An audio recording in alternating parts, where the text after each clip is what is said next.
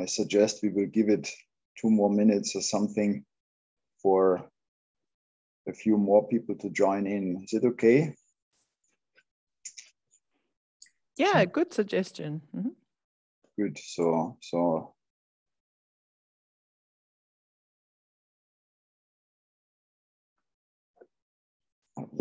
I've just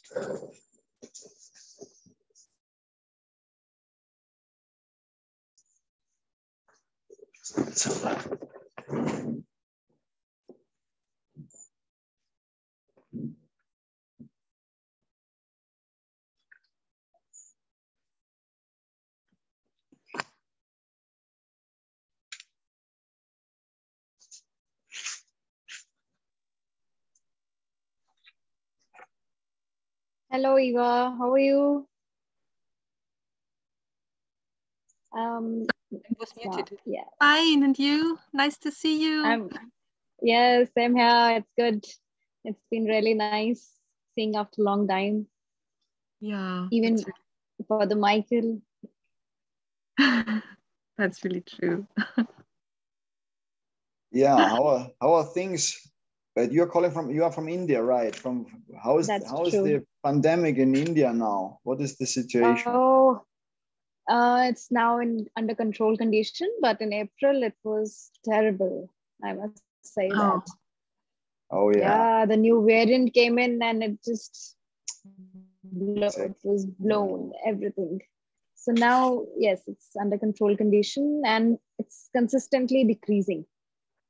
Okay, very so that's good. A good part.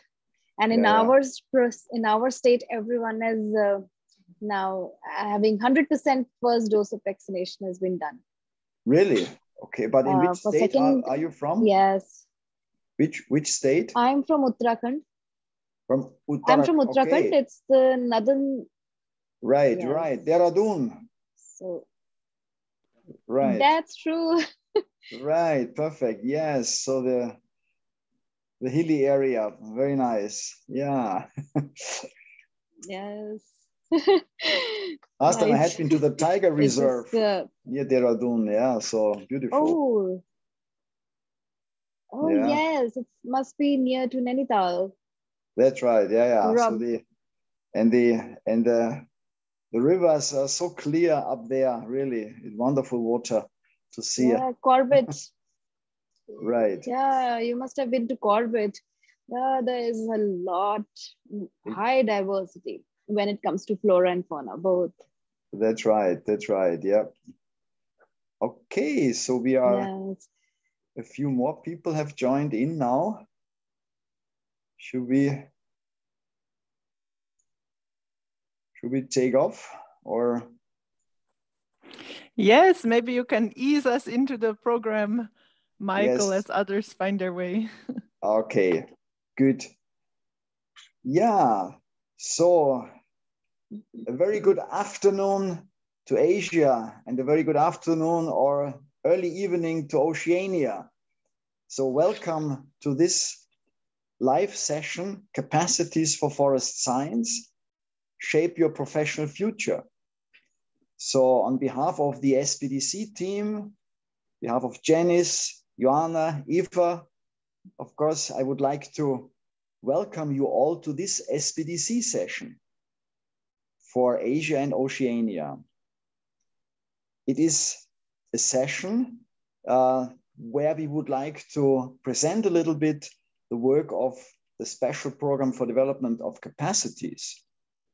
And but also would like to discuss with you somehow about the future of training, of capacity development, what is needed to be a forest scientist and an impact for a scientist in Asia and the Pacific region. Please note that this session will be recorded. So for the purposes of report writing and also documentation.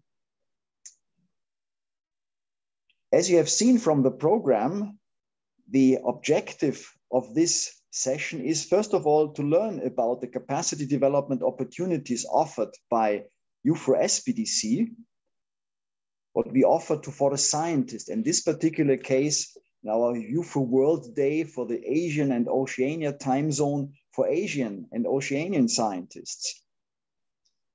That you may also make contacts to expand your network for professional development.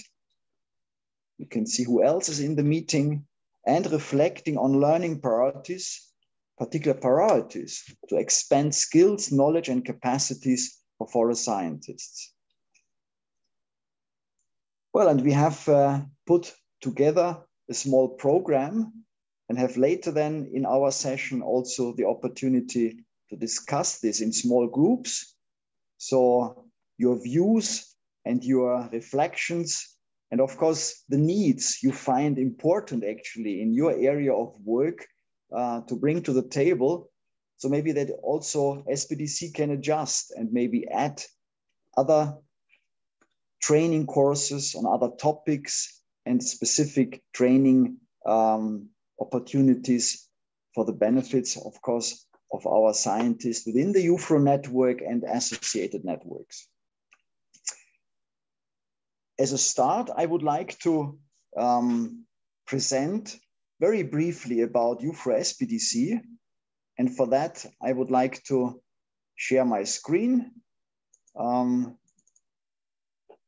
and show you a short presentation about the special program for development of capacities. Can you see the screen? I think everybody, yeah. Yes. Good. From the very beginning of SPDC in 1983, actually, the objective of the program has been to expand and foster forest research capacity in economic disadvantaged countries in Africa, Asia, and Latin America. So it was always IUFRO's intention to support the science community, to be active members of IUFRO, and later on, as we can later and then see also, it became much more a capacity development program rather than a simple support program to join IUFRO meetings. I've just put together in a nutshell a little bit the history of SPDC. Started in 1983, based on a decision by the IUFRO Congress in 1981, which they identified that support to economically disadvantaged regions and that IUFRO would need to do something to support that program, as that this part of the community who were not so able actually financially actually to join this voluntary network. So it was established in 1983, and there had been the major program was the so-called Scientist Assistance Program, providing travel support for scientists to join IUFRO meetings. And then this was consolidated in the period 91 to 2001, where some training workshops were added to the program in order to support skills needed by forest scientists to do better science in their own area.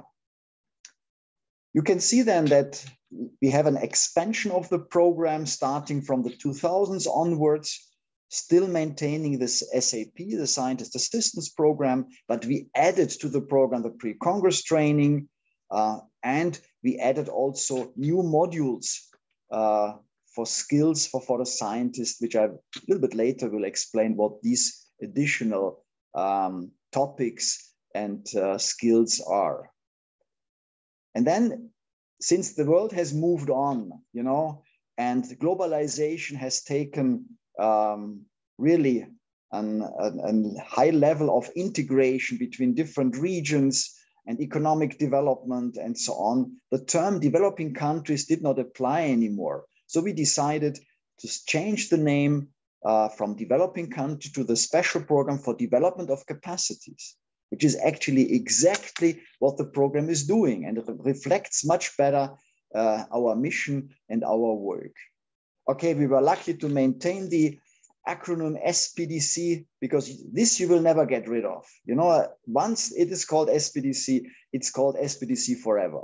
So we somehow massaged the phrases to get this somehow accommodated and to reflect our mission. And in that expansion number 2, since roughly 2013, we have added to the training workshops and the scientist assistance program, the so-called Young Scientist Initiative.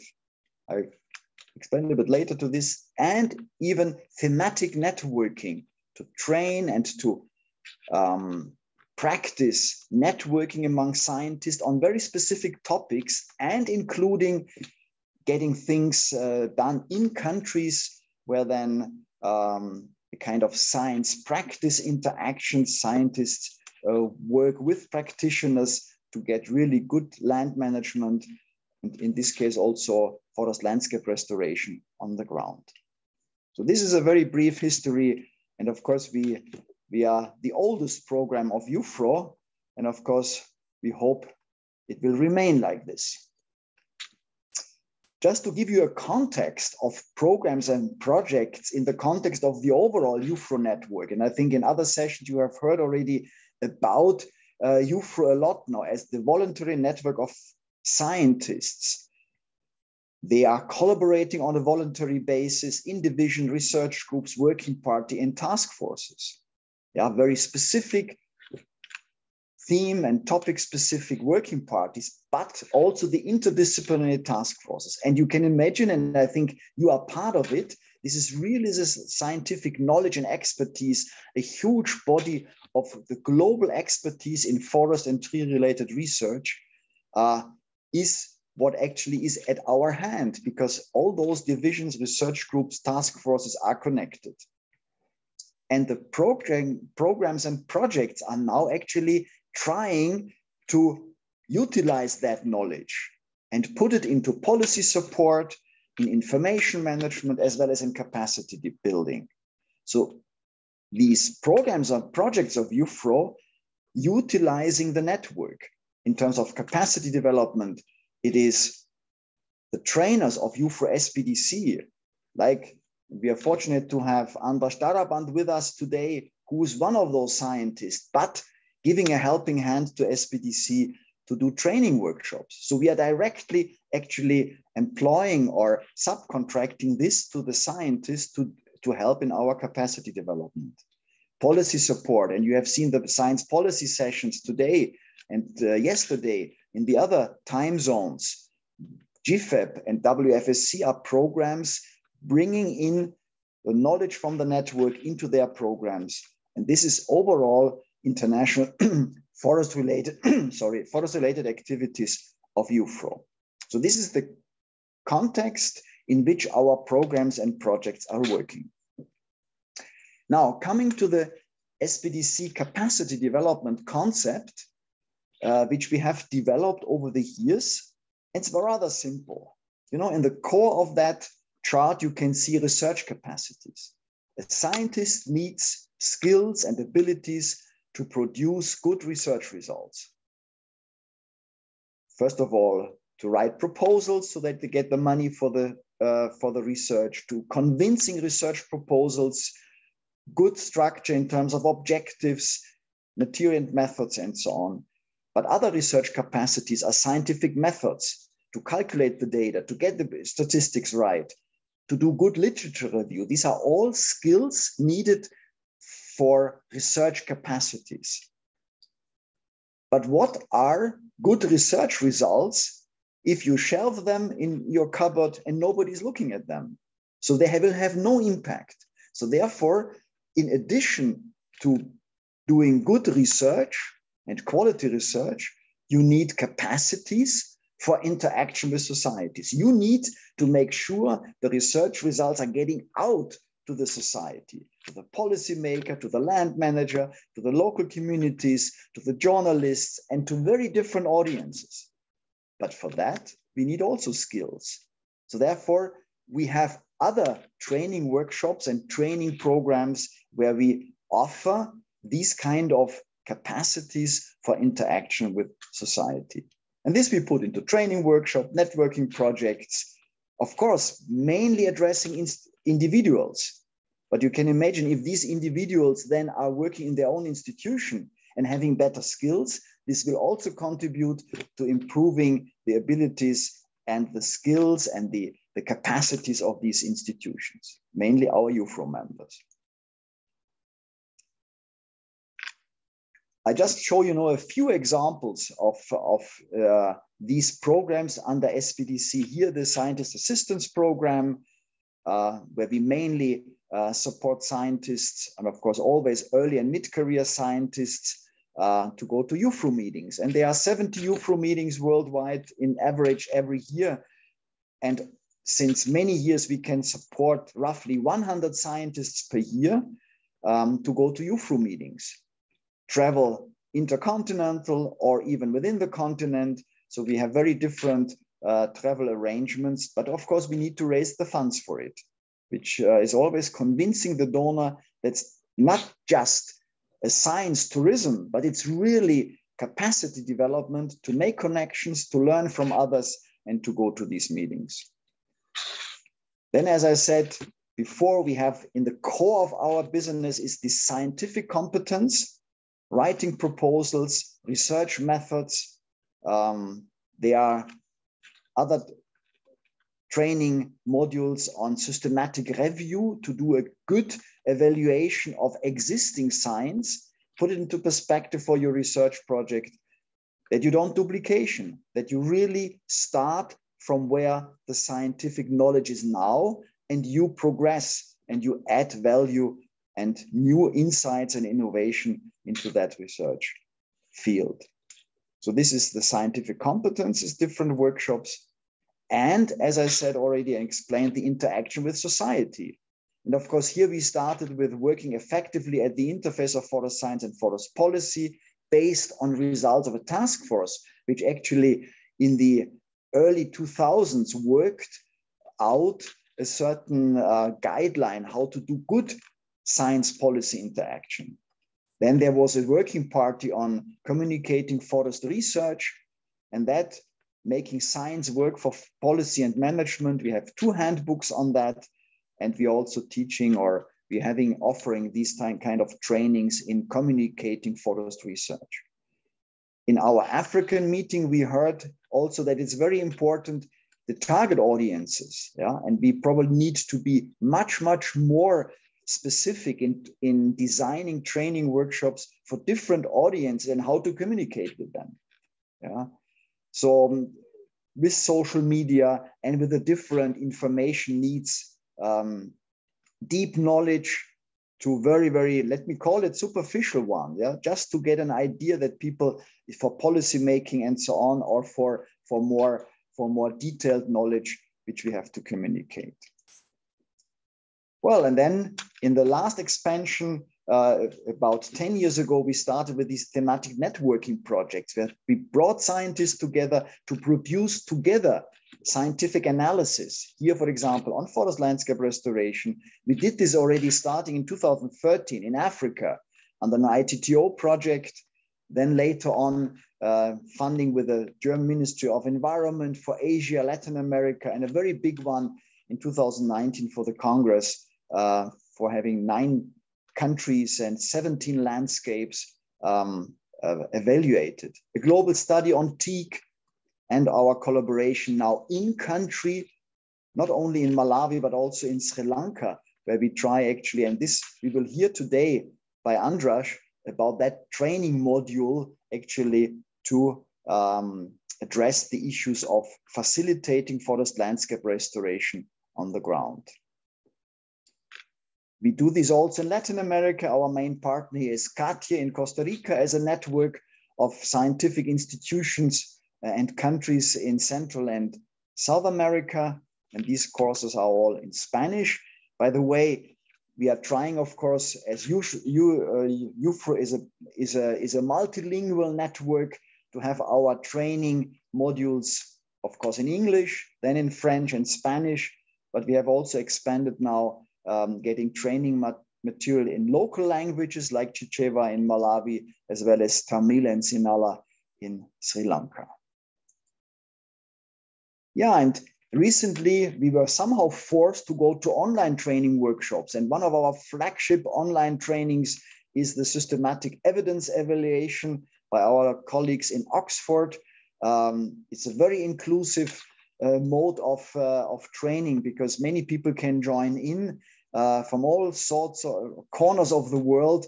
And we have developed these kind of online trainings, and probably in future we will also go for much more hybrid trainings, having these several weeks of online sessions then followed by a physical meeting, which we think can be very effective. Well, and the trainings associated with the IUFRO World Congresses became a very famous feature of the Congress, starting in 2005 in Brisbane, to Seoul in 2010, 2014 in Utah in the United States, and now recently in Brazil, in Curitiba, the so-called pre-Congress trainings where 75 people, participants joined in 4 different concurrently running training workshops. This were really a hype week, I must say, with a lot of connecting people and networking. And it was not just the training workshops per se, but it was the interaction over coffee break, over lunch, over dinner, and so on, really to connect people for their future careers. And of course, we need also to advertise our training or get the work of IUFRO out. And therefore, we have a collaboration with the Global Landscapes Forum. And here the Global Landscapes Forum chapter Lilongwe, Malawi on training on FLR facilitators. More Anders will show also in his presentation. Well, and with this, I want to close my short presentation on SPDC. We are part of the IUFRO family. And of course, I hope you connect with each other and you have the different social media and channels here shown. You're probably very well acquainted with these. And with this, I would like to thank you for your attention about SPDC. Well, I stop my screen now. And now from the overview of what SPDC can offer, for that particular session in Asia and Oceania, we picked now 2 perspectives. And this is very important. One perspective is from a trainer side. And we are fortunate to have Andras Daraband with us, one of our trainers and one of our teachers in several of the trainings. And we decided to look into the forest landscape restoration training module, which we offer now. And we have offered this in several countries and several regions already to show you what kind of training actually we offer. Andras is a scientist from Hungary with a lot of Austrian connection, if I may say so. And he has a lot of professional experience in the interface of land use and forest use. Biodiversity conservation, climate change, particularly in the development cooperation context. And as you know, that land use is a complex mix of so many different things, actually, from ecology to socioeconomic and technical things. He is the right person to be part of our SPDC training on forest landscape restoration. And with this, let's listen to him from the teacher's perspective or the trainer's perspective of SPDC. So for that, thank you, Andras, for joining, and the floor is yours. Thank you. Thank you very much, Michael, and welcome, dear participants. Just a second.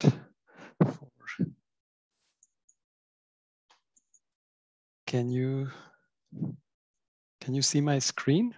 No, not yet. Not yet, okay.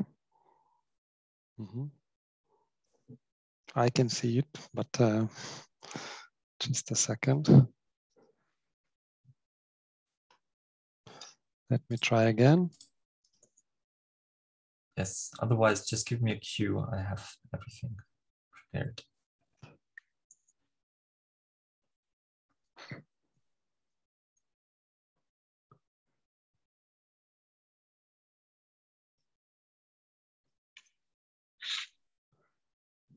Is anything visible?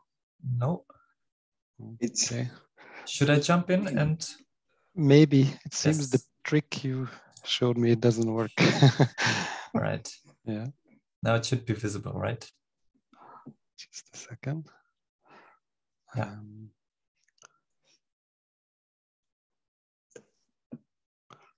Yeah, having some trouble with my computer. It won't let me out of the PowerPoint presentation mode. And just Alt and Tab. Yeah. Should switch the windows back to Zoom, hopefully.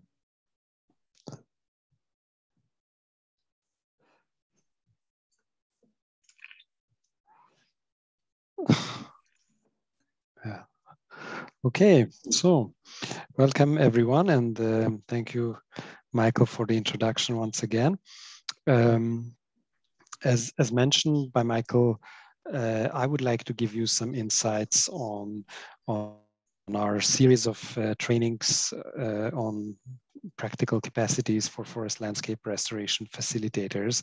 That these trainings were a series of trainings organized by IUFRO-SPDC. Could we move to the next, please?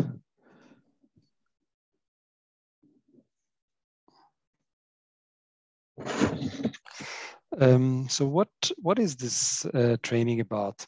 It's basically very strongly practice-oriented training that aims to capacitate facilitators with the various methods and tools they need to implement forest landscape restoration.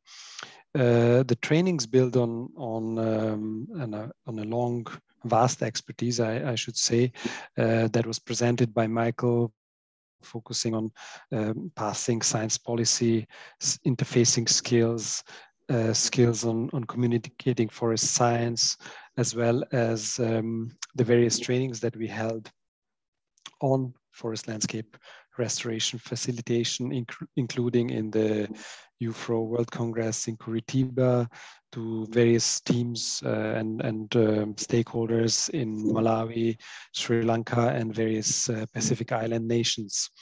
The training is strongly oriented along the IUFRO Practical Forest Landscape Restoration Guidebook, so that we basically have a ready-made reference material for the training, so that participants can easily read up on certain aspects that are being delivered in the training. In addition, the training contents also build on the snapshot study conducted by IUFRO across the world on implementing forest landscape restoration on the ground, and on the training materials that IUFRO together with ITTO developed on the same topic. And of course, given the different geographies and target groups of these trainings, the contents are always adjusted to the target audience. May I ask for the next slide, please? So who are those FLR facilitators whom we are training in through this series of training workshops? They already mentioned global snapshot study on implementing forest landscape restoration conducted by IUFRO, synthesized the practical implications of forest landscape restoration along three operating spaces. On the one hand, we have the governance space, actors acting on policies and governance issues. On the other hand, we have the field implementation where restoration takes place on the ground. And in between these two operating spaces, we have the FLR facilitation operating space.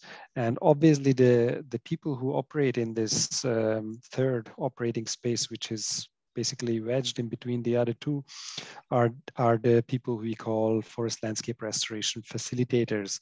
They are basically the engines of the entire process, who need to have a holistic understanding of forest landscape restoration, including its principles, tools, and the processes applied.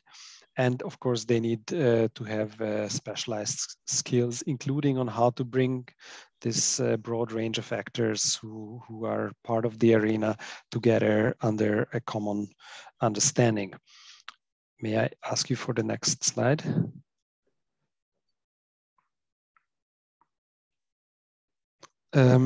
So the question you may ask now, are these skills of any use? And if you look at the various global programs on focusing on restoration, the Bonn Challenge, and including its regional offsprings, as well as various global processes that provide answers or search for answers to global various aspects of global change.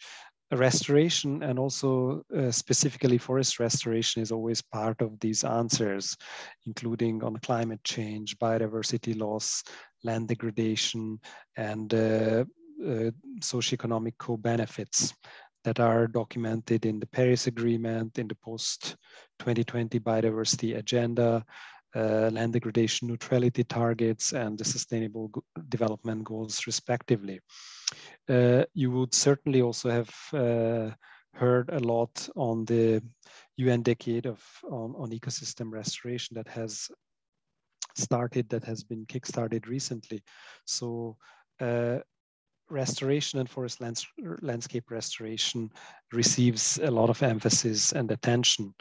In addition to that, very large areas across the globe are potentially available for restoration, but it is the role of those people with the right skills and knowledge to identify which one of those areas are in reality available for restoration. That vast potential really melts down to a much smaller much smaller areas where forest landscape restoration can be implemented.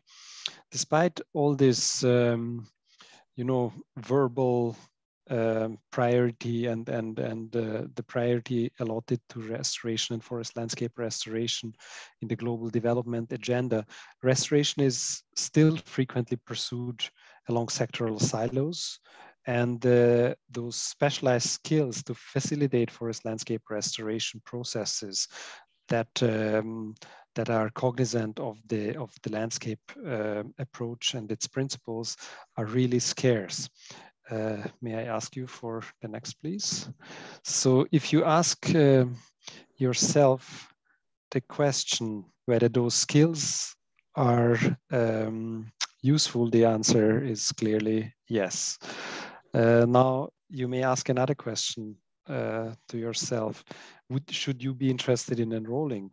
So what you would get out of this training program is a holistic understanding of complex land use issues and their relation to forest landscape restoration.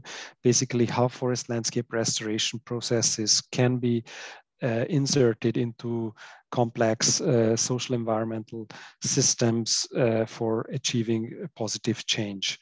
You would learn associated specialized skills, knowledge, processes, and tools, and how to practically implement them on the ground.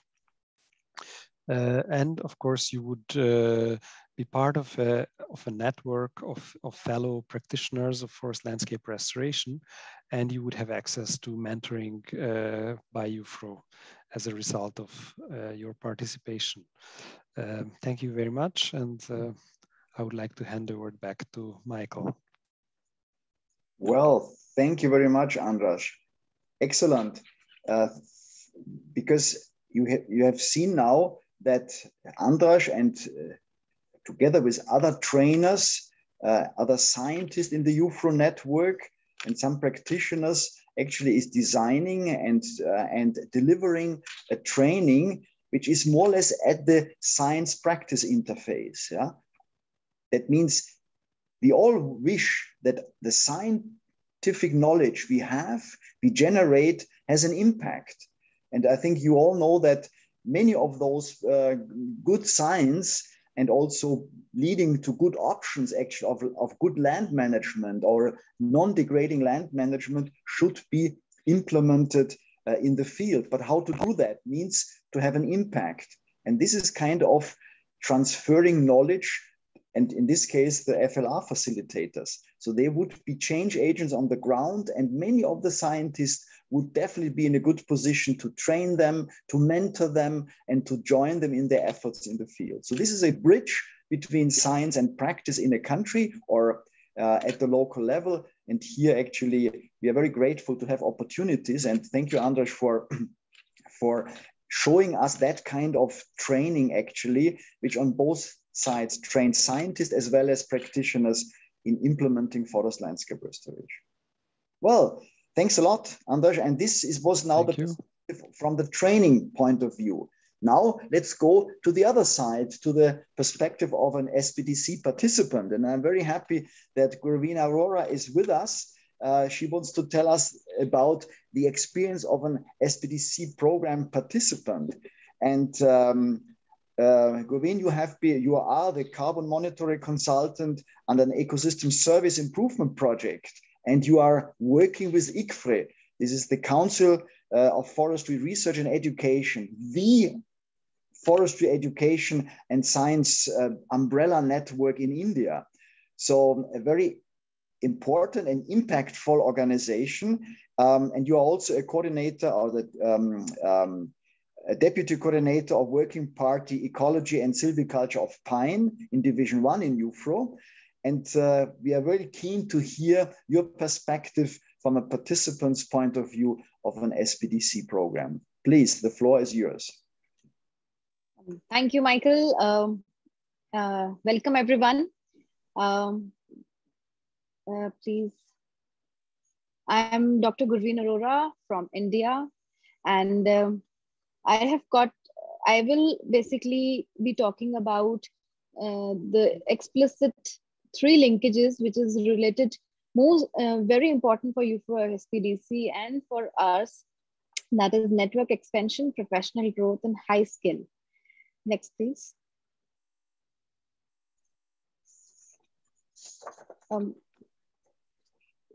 Actually, this is a win-win approach for all of us who had an opportunity to be a part of this workshop and conference from 26 September to 5th October in 2019 in Curitiba, Brazil.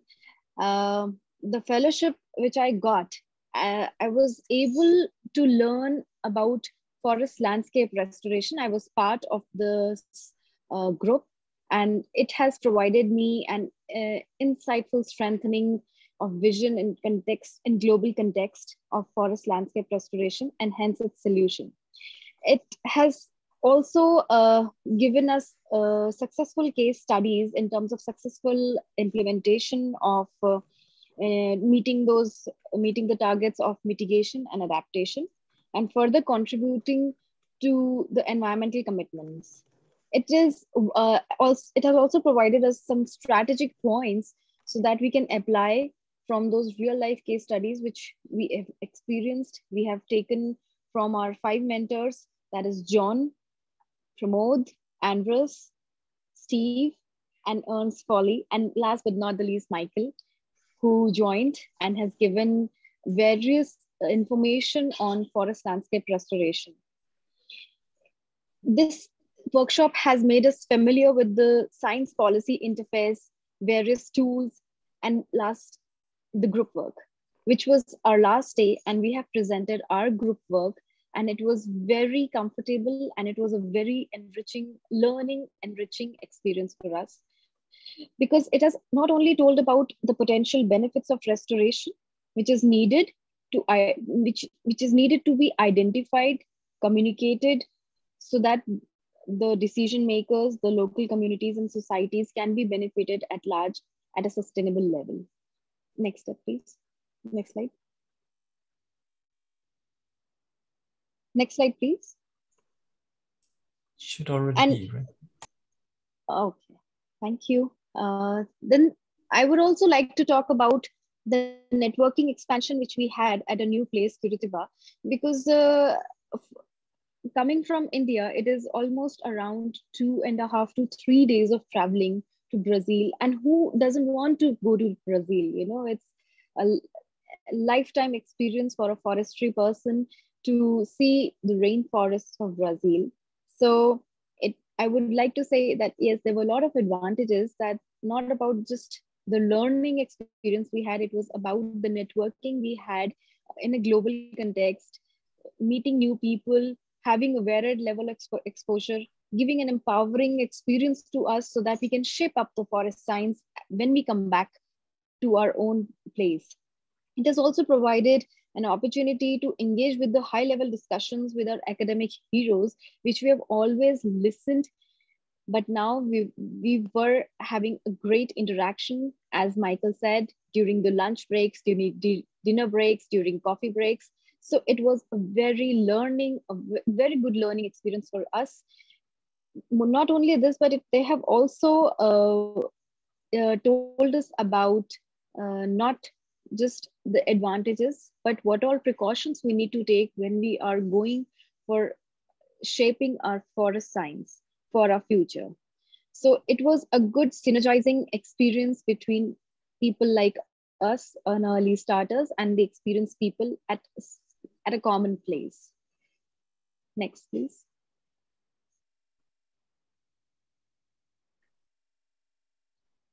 So undoubtedly that has given us skill.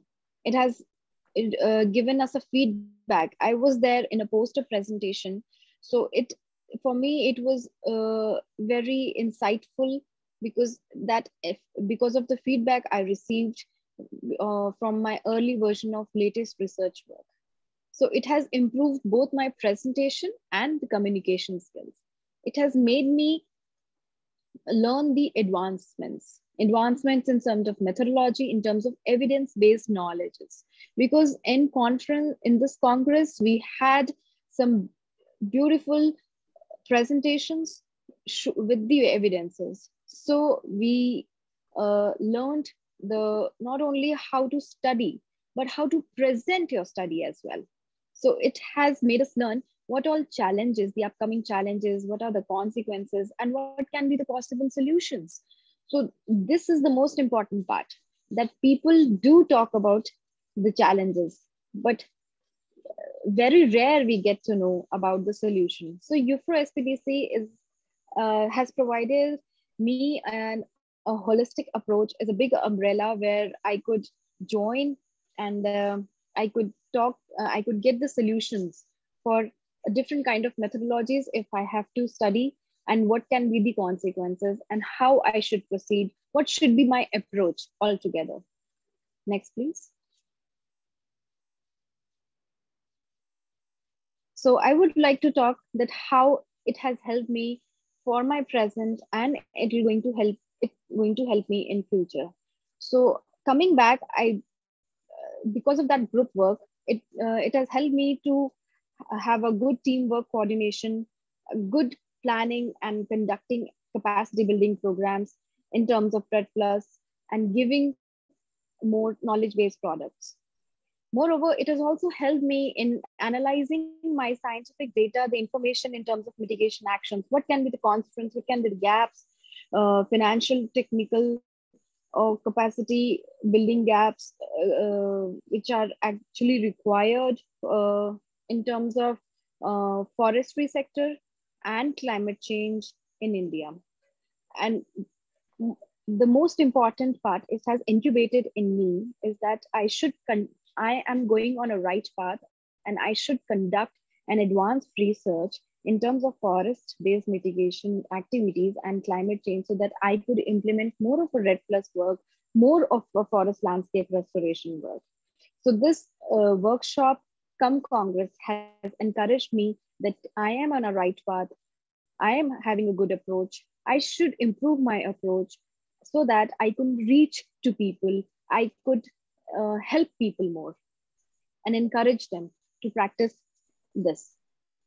Next slide, please.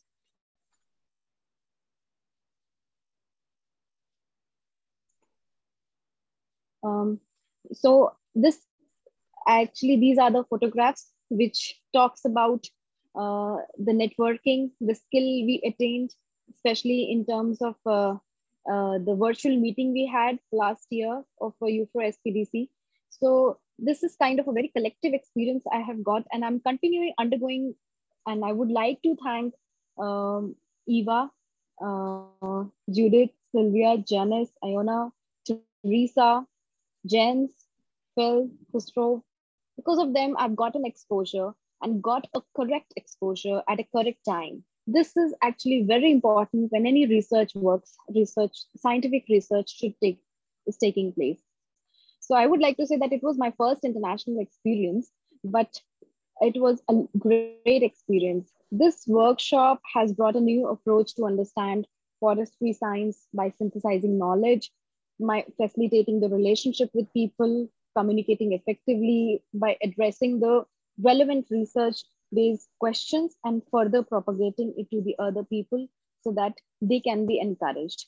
So thank you, IUFRO-SPDC, for giving me a wonderful experience and wonderful opportunity. Thank you. Thank you, Michael. Yeah, thank you very much.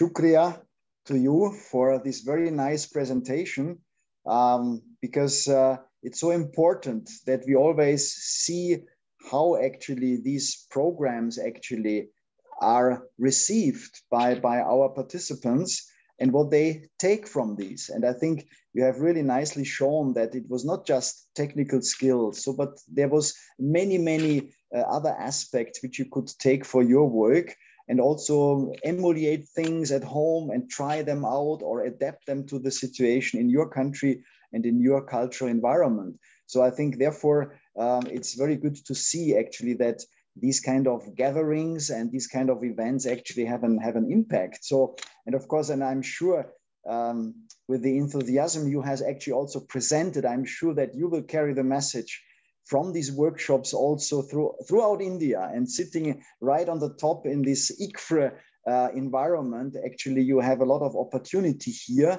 to make an impact in your own country. And I think we should all make impacts on our own countries and try, of course, our best actually to carry this forward. Okay, thank you very much for that.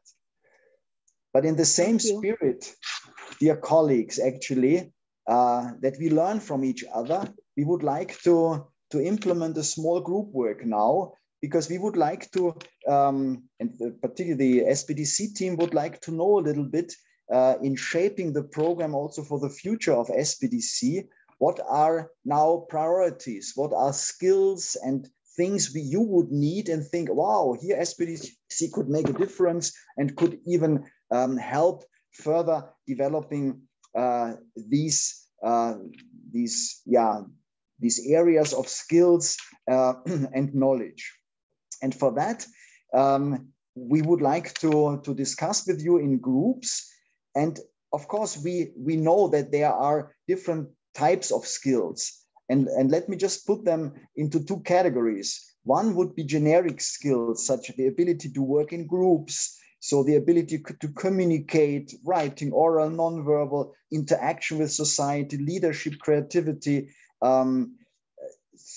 So these are generic skills, also systematic literature review, scientific method across scientific fields. Doesn't matter whether you're in medical science, in biological science, whether you're in social science or economics, you always need these skills to come up with very good research results and bring these research results to society.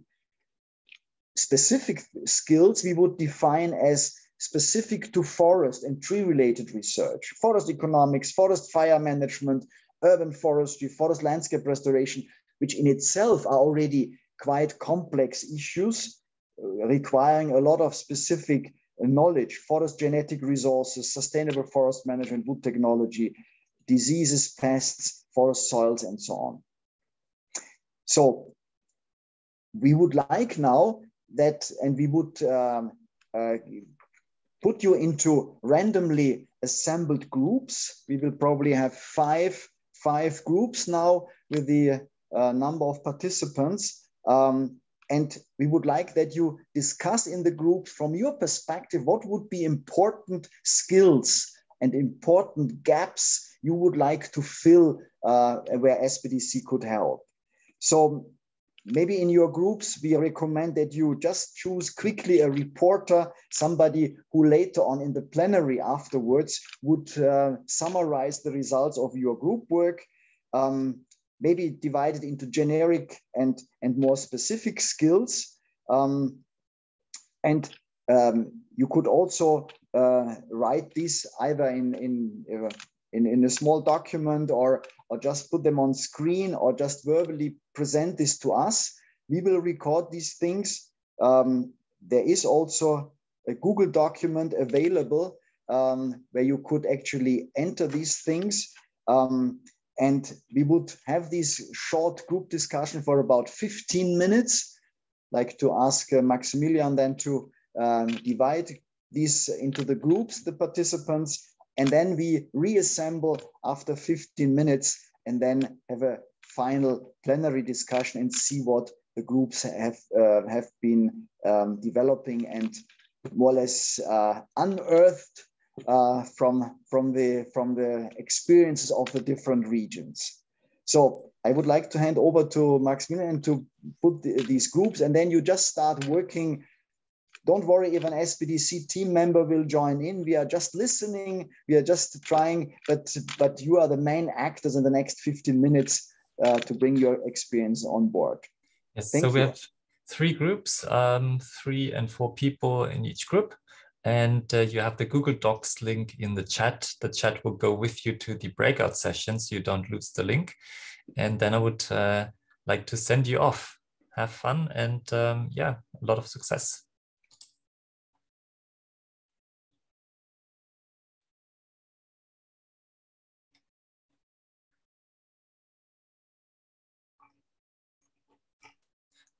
Michael, I didn't move you into any specific group, but you're co-host and you can jump.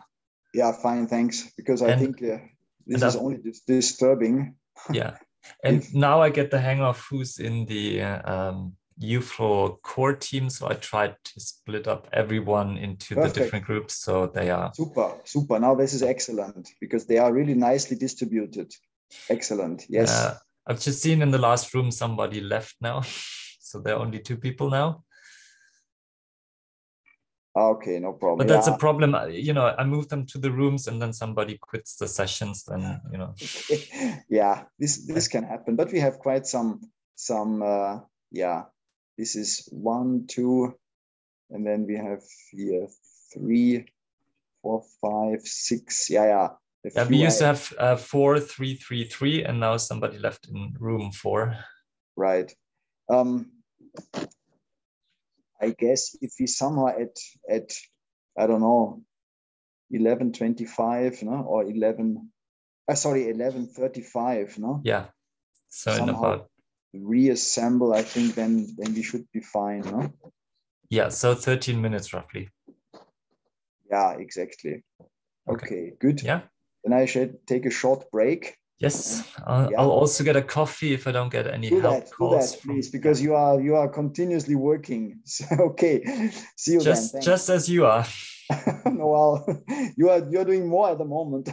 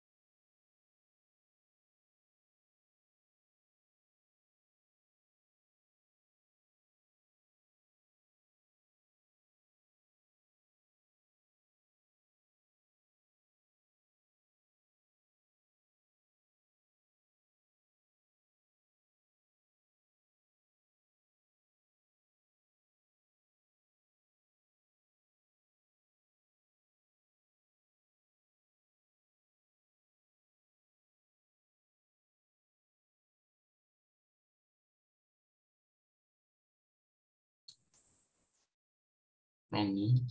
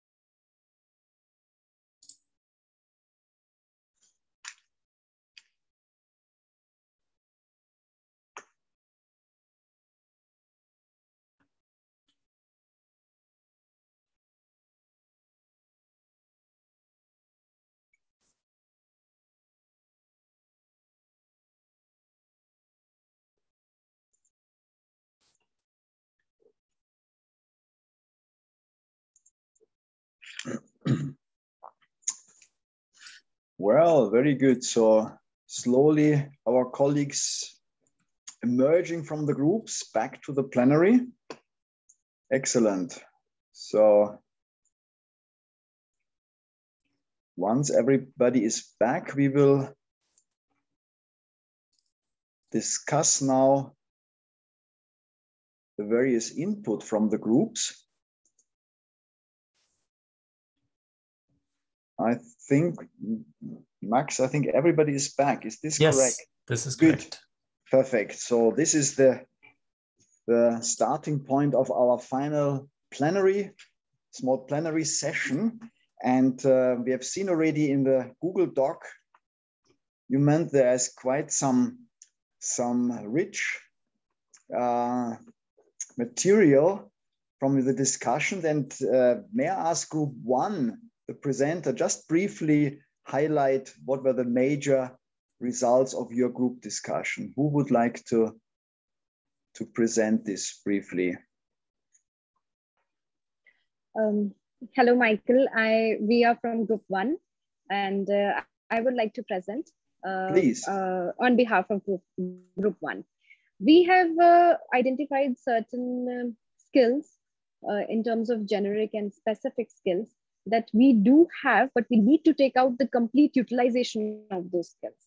Like I was talking to Jan, she said that we need to have patience and understanding in terms of, diversity, having a good background diversity. Like people are from NGO background, people are from local community background, people are researchers. To bring them on the same panel and listen them, understand them patiently, that brings out a solution in itself. So that skill is actually required. Then even we also discussed that we need to channelize the energy in a right direction. There are few people who are good at writing, good at implementing, and then good at generating ideas. So we need to team them, all them, and SPDC, IUFRO-SPDC can help, as we can always look up to an organization who is ready to give us a scientific solution plus financial solution. If we write a good proposal, then it can give us a good funding as well, as we know already. So give us a good exposure that to come to a correct approach so that it can percolate and have a top-down approach and vice versa to get a good implementation of the skills which are there, but to identify them and get out a proper use of that for the country's benefit or at large global benefit. Good, right. Yeah, I mean, this is definitely a very, very important part. This, let me say, understanding the cultural diversity, because, you know, at the global level, so many things are being discussed at the global level, but they can only be achieved if all the local solutions are materializing, and there must be local solutions, and only in adding them up will later on lead to global solutions. Yeah? So, I mean, therefore, these kind of local solutions and the cultural diversity in that context, yeah, needs to be negotiated, needs to be developed, and so on. So very important. So let us see what we could do actually in terms of training also, which is a very context specific, but very important point. Thanks a lot. Yes, I would like to add here one more point is that this diversity can bring us a lot of advantages. If I talk about, especially if we're talking of the local solutions, these are the most sustainable and more impactful and require less finance. If we just give time to study each and every country, we will come out with the local solutions which are actually more worthy. So I guess the training should be on that as well, that how we can, having with the same climate and the same similar other inputs, we can use it in other countries so that it can give a sustainable result. Perfect. Very good. Nicely put. Thanks a lot, Gureen, for that insight of your group. Now we go over to group number 2 and see who would like to briefly, just briefly highlight the results of the discussion, please. Who is group 2? Hi, I'm Suping, Okay. Forest Research Institute Malaysia. I'll be presenting for group 2. Very good, thanks. Group 2, the general skills that we discuss about are related to networking, speaking up and starting connections. Learn technical skills that can be applied to the research area. Learning how to write a good research paper. Diplomacy skills as well are very important. Learning to make decision-making skills.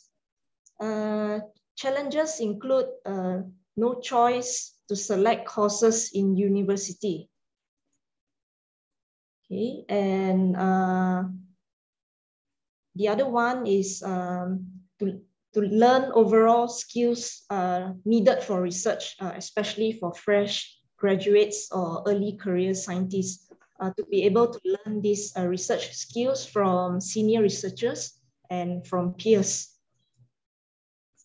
For the specific skills, the main challenge is identification.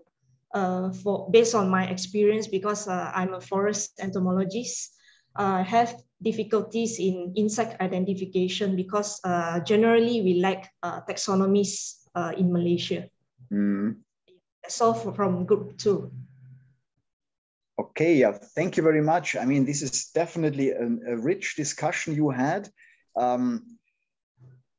If I start from the other end, the taxonomy for insects in tropical forest is a huge field, but as you are lacking these identifiers, the same will be for tree species. You know, the problem in many of the countries in tropical regions is that the tree identifiers and tree species identifiers are actually, you know, they are slowly retiring, and all those knowledge accumulated is then gone.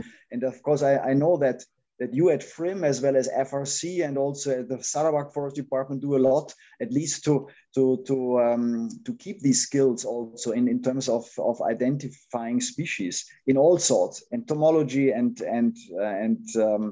plants.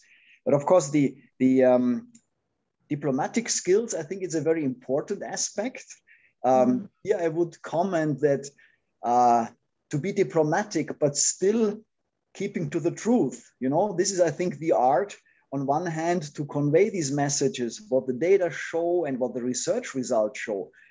But we all know the research results do not always show favorable pictures of something what has been done. Yeah? So one needs also to diplomatically chip in where improvements are needed, what needs to be done, or what has not been done needs to be improved, and so on. So really, these can be quite difficult discussions, you know, with industry, with policymakers, and so on, who have quite some other ideas sometimes how to use the land and how to manage the land.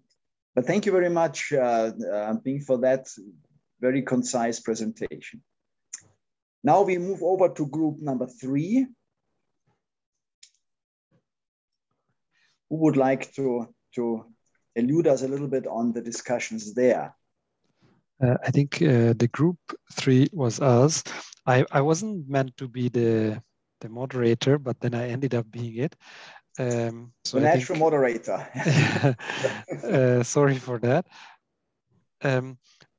We have discussed, and the contributions are not from me, because I was trying to not to influence the contents. But what we got out of the discussion is basically networking skills and opportunities. So both opportunities for meeting other scientists who are part of working on the same topic, but also teaching skills how to do effective and efficient networking. So these 2 items were highlighted. by both participants quite strongly. Skills on scientific writing also was mentioned. Also, grant proposal writing was the priority. Exposure or trainings on the use of latest technologies in forestry, primarily focusing on inventory forest mensuration, so remote technologies, drones and LiDAR and others. General awareness raising on forest landscape restoration. This was mentioned by Mr. Fola Babalola from Nigeria. So he mentioned that the awareness on forest landscape restoration is very limited. So probably before teaching in-depth specialized training, a general sensitization of people would be necessary. From Dr. Tiwari from India, we heard, in addition to the networking skills, skills in leadership. So basically a training on what is leadership, what makes up leadership in forest landscape restoration, and how to, particularly how to motivate stakeholders.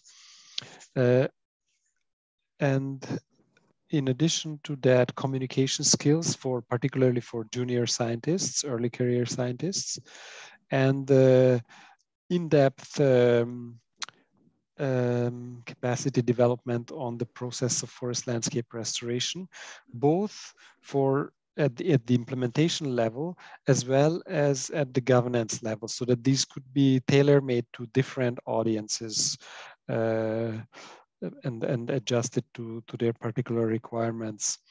And he mentioned that in India, there is probably not much need in capacity development on technical skills and knowledge because the already existing systems are very strong, and there may not be much that outsiders or the IUFRO network could bring in, but he said that the focus should rather be on those soft skills or generic skills. I think that's it in brief. Yeah, Andra, thank you very much. On behalf of Group 3, yeah, of course, the networking skills, of course, is a field where we need to think how best actually to hands-on to try this, and a little bit networking project we are doing already. But of course, interesting was also your point on teaching skills. You know, a little bit the same with mentorship. You know, how actually to bring early career scientists more even into this teaching arena, that they are good lectures, impactful lectures, so that that students and those trainees can actually learn from the knowledge presented, from the type of lectures, and of course here definitely one could design something. Of course, the world is moving also in terms of technology, and to bring in some of the new LiDAR and even drone-based stuff for forest assessment and so on. Definitely very interesting points. Good. Well, let's move to group number 4. Who would like to inform the audience about the discussions there? Okay, good afternoon. Actually, I'm the lone participant in the group, and I was assisted by Miss Eva. Thank you, Miss Eva. Okay, very good. For my presentation, so I identified one of the constraints in our profession. Like number 1 is, I think this was also mentioned by the other group, like communication skills, both oral and written. Oral, when it comes to presentation, like although we are well versed in our local dialects, but when it comes to scientific gatherings, you have to present like the result of your study. So that's number 1 also. And one thing also as a researcher, you need to publish your work so that it can be disseminated to other professionals, and you can share your outputs or results. And also, what else? I've also identified here, because my field is more on carbon or GHG inventory, we have some limitations when it comes to advances in technologies. Like if we want to conduct an in-depth study on like life cycle assessment, we need models or programs so that we can really cover or get authentic data or good data from the field, because it covers a lot of components, because it like from cradle to grave. So along the value chain of a certain commodity or products. So that one also. And one thing also is on the application of information technologies like GIS. One problem is in purchasing a program which costs you a lot, and it keeps on advancing the technology. So we cannot catch up the new one. So that's one thing also. And also there's also a problem on how to organize or analyze voluminous data. So we need such kind of knowledge, training for us researchers. So All right. I think that's all. Excellent, very good. Oh, so this was, yeah, thank you very much, Lynn, for this actually insight in your discussions. And I think these are, again, very, very important aspects actually you have actually unearthed here. Connected with communication is definitely what you mentioned, the presentation skills, you know, and to analyze the target audience, to whom to present, yeah, and what to present in terms of selecting and synthesizing things which are important for these audiences. So if this audience is very diverse, of course, probably one is always at the losing end. But if one can actually focus this on something most of those people would like to hear, at least in terms of the type of content, I think one has already made a big step forward in communicating properly the results of the research work and the possible options for solutions. Of course, I mean that in connection with the greenhouse gas inventories and this life cycle analysis, of course, this is a wide field. As you rightly mentioned, I mean, obviously sometimes or not, more often than not, the data are missing, or the real good data actually, and the quality of the data, of course, is another important issue. But here definitely one could also have capacity development in how to circumvent some of these problems and have good ways of actually analyzing, as well as also using and creating good data. Well, any other comments you would like to make on this range of issues which we have just heard from the four groups? Just raise your hand, or if you would like to add something, or any of those priorities. Yes, there's Ian Cole, please. Hello, Michael. My boss sent the regards, Arthur and Robert Ong from FRC. Oh, thanks a lot. Terima kasih banyak. Yeah. One of the things I would like to pick up was when you mentioned mentorship. I mean, we can have a lot of training courses, etc., etc. But I found my personal experience is like, it's great to have mentorship, because there are times after training, certain trainings are not catered maybe for different countries, right? It might be the same system, but we have to readapt to the local scenario. So when we have mentors who would actually discuss with us and then point out what are the things that we should look at, and it actually makes it more effective in applying the system locally. So because personally, I have benefited from the mentorship of Colin Maycock, who was with us for 4 years. Dr. Colin Maycock. He was with us for 4 years in the center. So basically, he trained up our team. So to look at things critically, to be able to accept when people point out that, like what you say, certain thing needs to be pointed out is the truth. We have to accept it.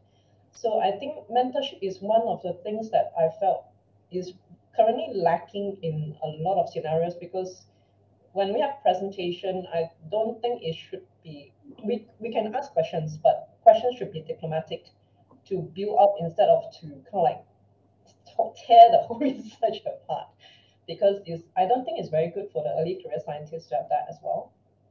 So that's why I think emphasis should also be on mentorship as well. That's my comment.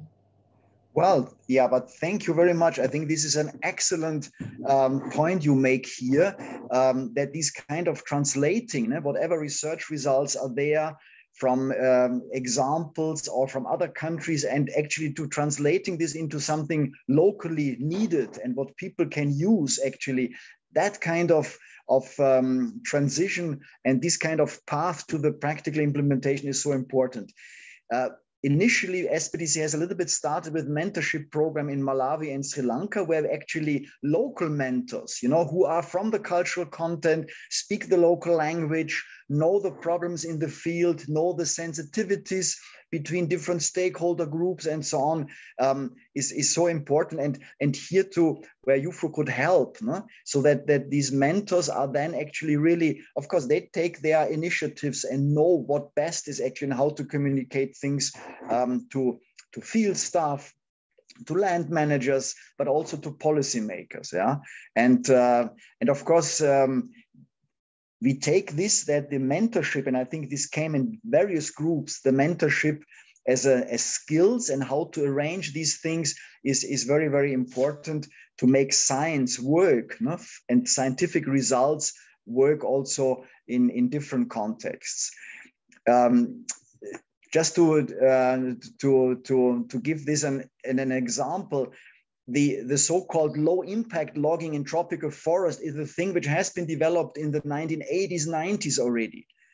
But look at where that kind of environmentally sound and careful logging is being implemented. There are many barriers to it, and still many people in Southeast Asia, in the Pacific Islands, are struggling with this kind of damages because of unsustainable and uncareful and not careful logging operations, and we have to do restoration work afterwards to repair what has been damaged. So I think here mentorship as well as other ways of transferring good practices to the field are very, very important. Well, colleagues, I knew it. This will be a very, very productive session. And I'm very much excited to have met you again, although unfortunately only virtually. But I promise that we will meet in person at some point once actually the pandemic is subsiding gradually and we can meet again. So there are no very important things to be said now. I really would like, at the top of the hour, close now according to our program. And first of all, of course, I would like to thank all the participants for all their input. And it was really very good to see that really spoke openly about things, and please convey the messages also to your colleagues and encourage them to join events of SPDC in the future. Of course, thank you to the speakers, for their input, for their insights from the trainer perspective and also participants' perspective. Thanks a lot for the technical support, Maximilian, for your so able managing us technically in the background. Of course, many thanks to my SPDC team, to Janice, to Eva, to Joanna, and also to Daniel for supporting and shaping that program. and the other colleagues from IUFRO headquarters reporting now, hopefully on tweeting and Instagramming and whatever is possible from this session. So to all of you, thanks a lot. Thanks a lot to Asia, Oceania, and hopefully we meet very soon. And with this, I would like to close this session. All the best and stay safe. Thanks a lot. Bye. Thank you. Bye-bye. Thanks, Bye. Mika. All the best. Thank you. Bye. Thank you. Goodbye. All the best. Thank you. Bye-bye.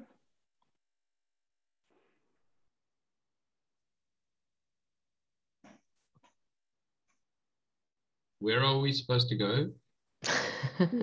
Thank you, everyone, once again. Bye, Gurveen. Thank you. Bye. Thanks, Maximilian. Bye.